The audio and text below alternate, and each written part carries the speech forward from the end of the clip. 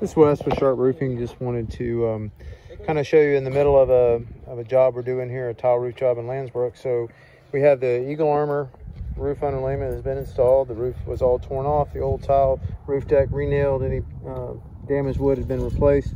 We have the Eagle Armor underlayment here that we'll be installing the tile over. You can see where they pop the lines here for their tile. They've made pretty good progress already on this roof system. Only been on it a little over a day.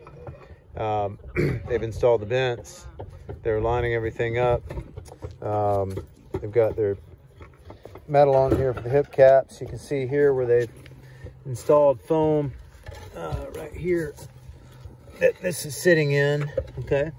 And then as they install the panel, they put some more foam above the top of that to seal them together.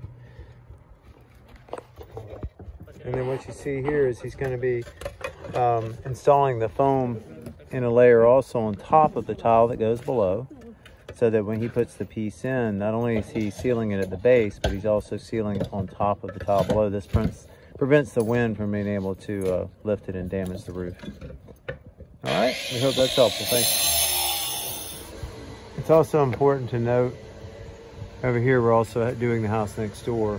You can see the underlayment on there, and that underlayment is a critical component of your tile roof system. And the reason is water is always going to get under your tile, which is obvious because that's why they put all those holes in that eave enclosure up there, so the water can get out. It gets under the tiles. It gets under there every time it rains.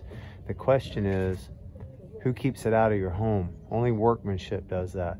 The type of material that's on the roof deck is not as important as the knowledge base and the quality of workmanship that puts it down. And that's something we really focus on. Just want to bring that up. Thank you.